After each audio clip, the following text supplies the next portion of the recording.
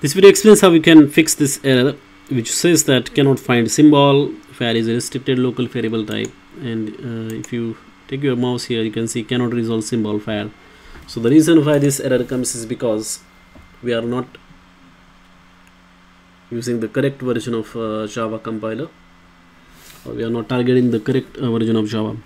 So for that you have to go to the POM file, and then here instead of 9 you have to put 10 or 11, because that feature, that var keyword, is added in the later version of Java. So now if you compile this, rebuild the project, and this time it should be fine.